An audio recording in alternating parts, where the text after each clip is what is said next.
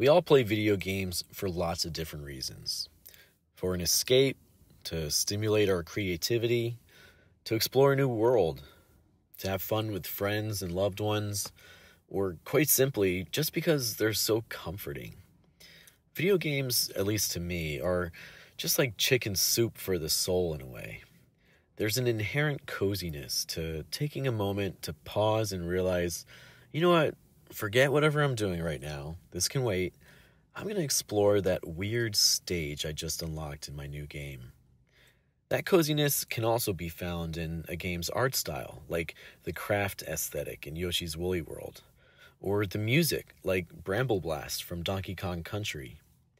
Even in the sounds, like when you find an extra heart container in The Legend of Zelda Ocarina of Time, that really unforgettable little jingle that they give you. And also in the satisfying controls, like those found in Super Mario Odyssey. Video games make us feel all warm, cozy, and satisfied. And for me at least, this effect becomes particularly amplified during the autumn season. I know this is all going to sound really corny, but oh well. When the autumn season approaches, I always appreciate the beautiful colors on display. That short window of time where we see vivid oranges, reds, and yellows contrast against blue or gray skies and green grass. This is also the time when I reflect on everything I'm grateful for. My good health, my accomplishments, both the small and the big ones, positive changes happening in the world, and the memories I've been able to share with loved ones.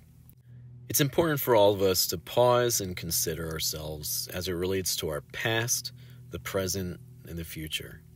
Strictly speaking about video games, in this way, I enjoy looking back on my favorite experiences from the past, the ones I'm having now, and those that I'll soon be experiencing. Another thing I love to think about in the fall is all the exciting announcements and releases and interesting controversies found within the gaming world. For example, I remember in 2010, I would fondly remember all of the fun marketing and weird releases during the GameCube and Game Boy Advance era. I was thinking about how much I was loving Super Mario Galaxy 2 and Sin and Punishment 2, Star's successor at the time. I couldn't believe that we were getting these sequels, a sequel to Super Mario Galaxy and a sequel to this weird Japanese exclusive arcade shooter. I just was so thankful to have them, and I loved them so much. I was also really excited for Retro Studios' upcoming take on Donkey Kong Country, which was going to be released that November. And I also couldn't get over how we would soon be able to enjoy Nintendo games in true HD once the next console comes out.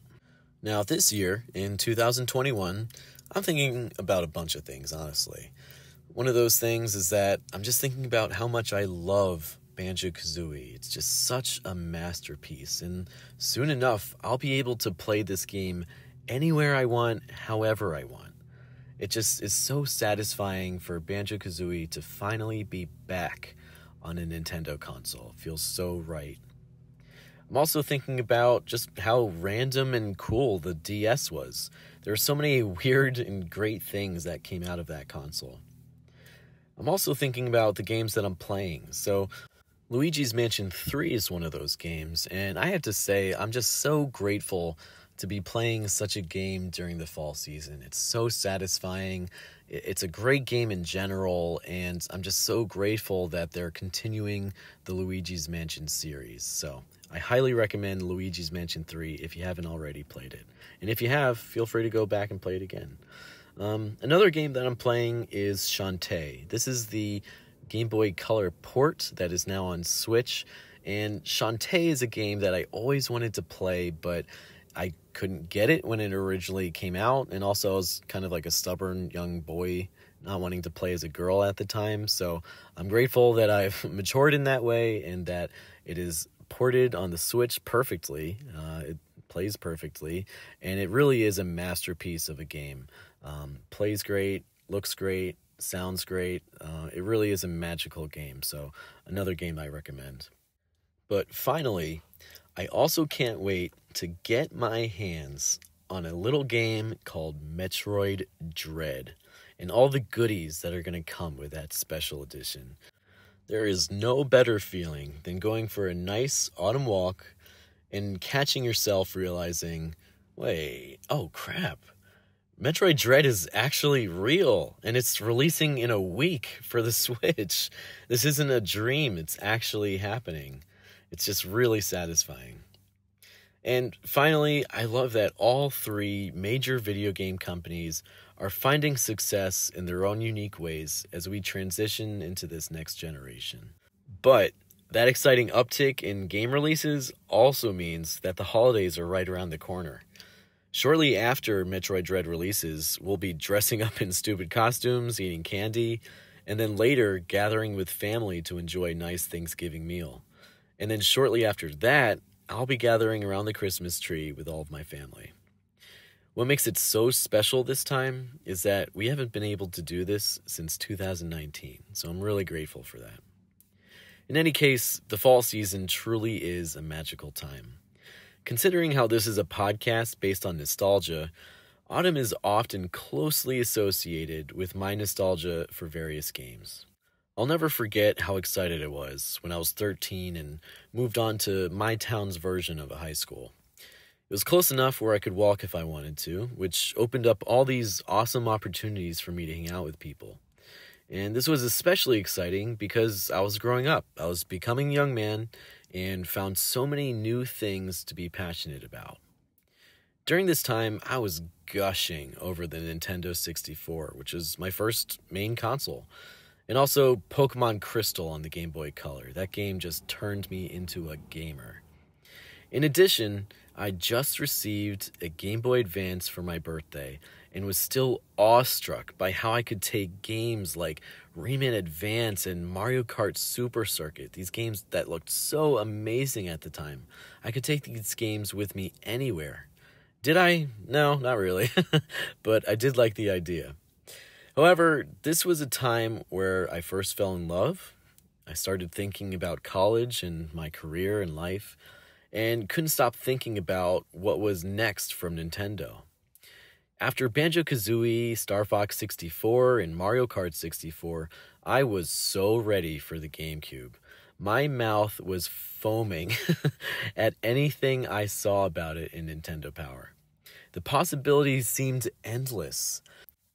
After such eye-opening gaming experiences and the dopamine-infused roller coaster ride that was the 90s, I couldn't wait for whatever transcending experiences awaited me next in this new century.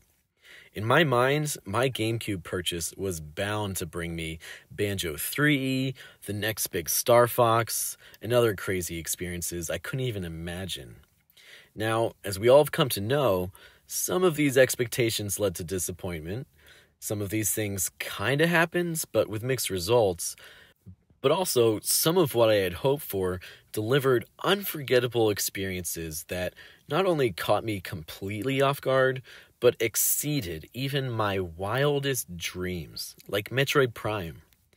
One of my favorite memories was playing GameCube games after school, going for a brisk autumn walk with music, and appreciating all the awesome adventures I unexpectedly fell in love with.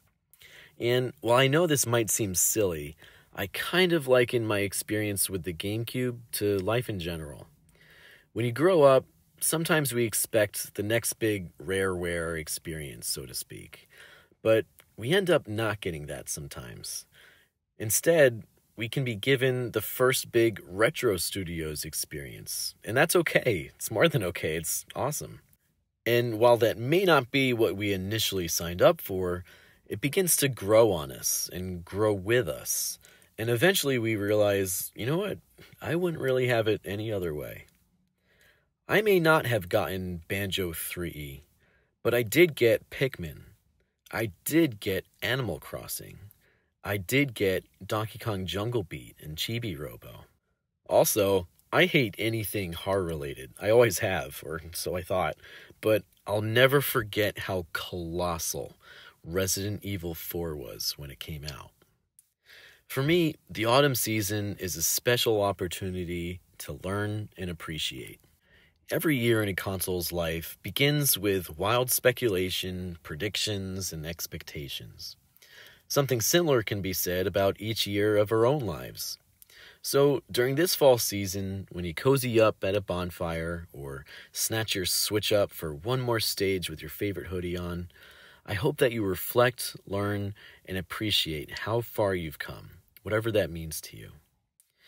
We've all experienced hardship, success, and everything in between over the past few years. However, regardless of the path your life has taken more recently, I hope you find comfort in the fact that, at least when it comes to gaming, life, and being a Nintendo fan, feels pretty good right now. The Switch launched with The Legend of Zelda Breath of the Wild, Splatoon 2, a bunch of other games, and Super Mario Odyssey soon after.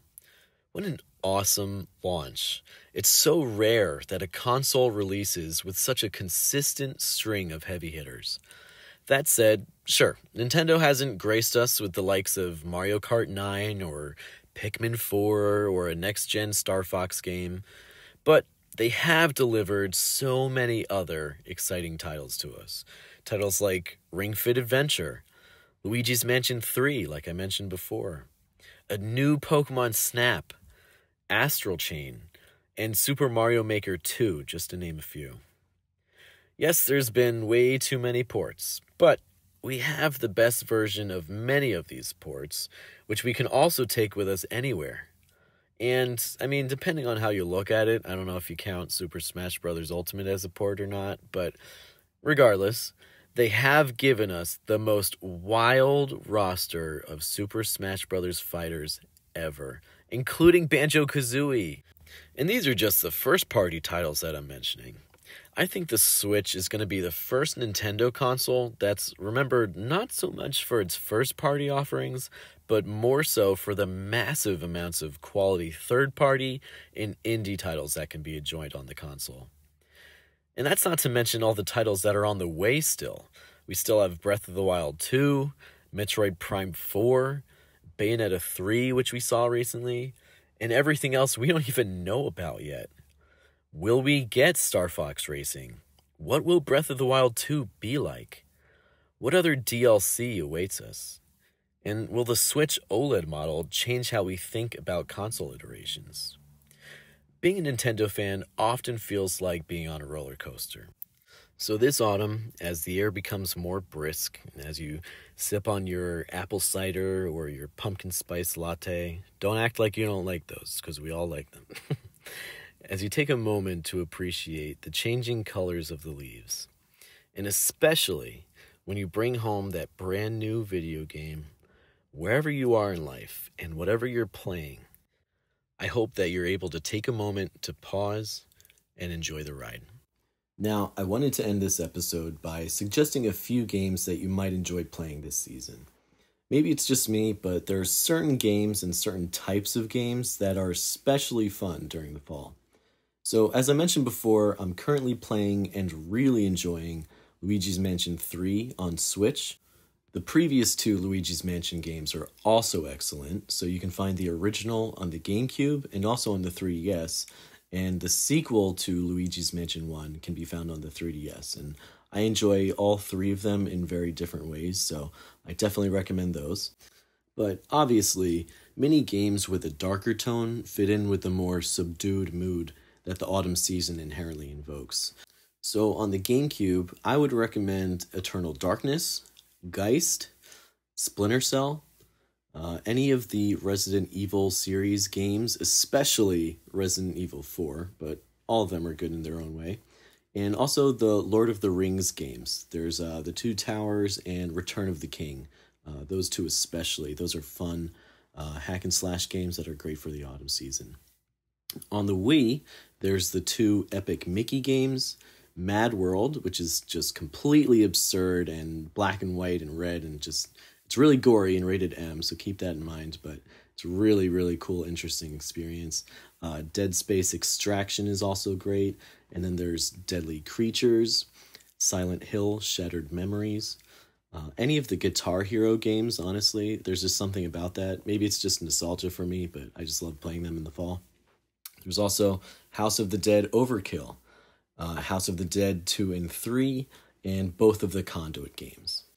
Now, on the Wii U, there's obviously going to be less titles for me to suggest, but I would definitely recommend Twilight Princess HD. Yoshi's Woolly World doesn't get any cozier than that. Actually, I would even suggest Snoopy's Grand Adventure. I know that might sound silly. I think I heard about this game from like Metal Jesus Rocks, that YouTube guy, and never thought it would be worth playing, but it's a very, very fun platformer. Very cozy, great sound design, and really beautiful too. So give Snoopy's Grand Adventure a try. It's also on the 3DS. And then Batman Arkham City Armored Edition. Really awesome game.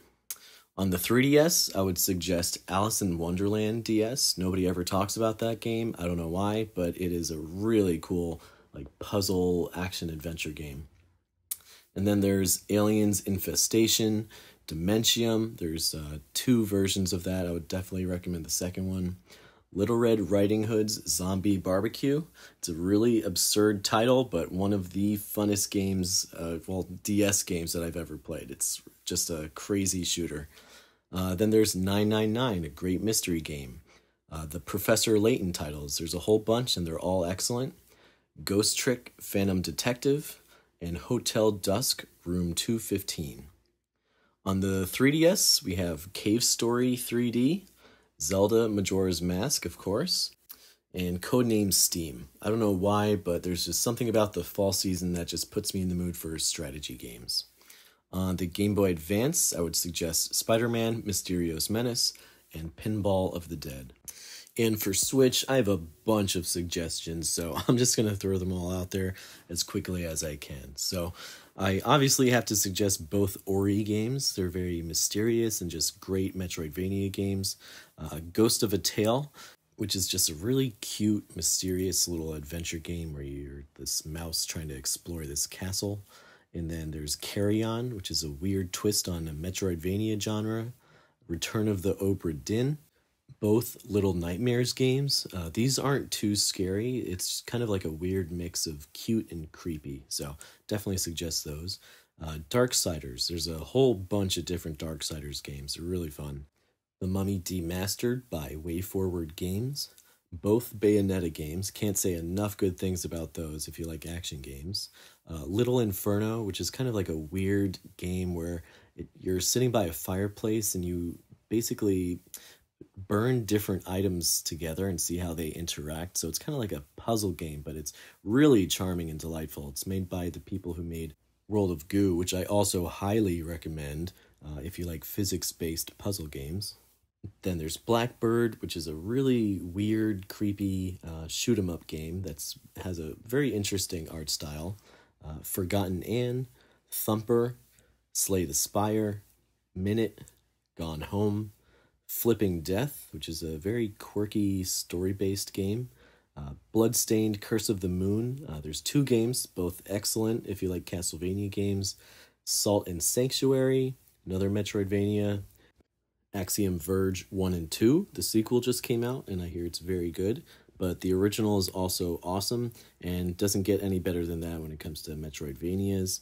And then there's The End Is Nigh, which is an excellent darker themed platformer made by Nicholas or Nicalis, however you say it. Really, really fun. And I wanted to throw out 3 more that I kind of forgot to suggest before. So all of the Wario Land games, I don't know why, but I just love playing Wario Land games in the fall. And then there's Hollow Knight. I haven't gotten to my copy just yet, but I hear it's an excellent Metroidvania game. And speaking of Metroidvania games, one of the games that makes up the title of that genre is Castlevania. So obviously there's a whole bunch of different Castlevania games. There's that new Advance collection, which just came out on the Switch. So all the Game Boy Advance games in one collection. Doesn't get better than that. The DS games are also excellent. So basically, for me at least, I just like adventure games in the fall. Any kind of adventure game where there's like a darker theme and some type of mystery that you have to solve or some type of creepy tone that adds to it. So if you're looking for a great autumn gaming experience, feel free to check out any of the titles that I just suggested. If you think you might need a little bit more clarity on something, or If you even want more suggestions, always feel free to reach out to me on Facebook. But this concludes my mini episode. Thank you all very much for listening. I really appreciate it, and I do hope that you enjoyed this episode.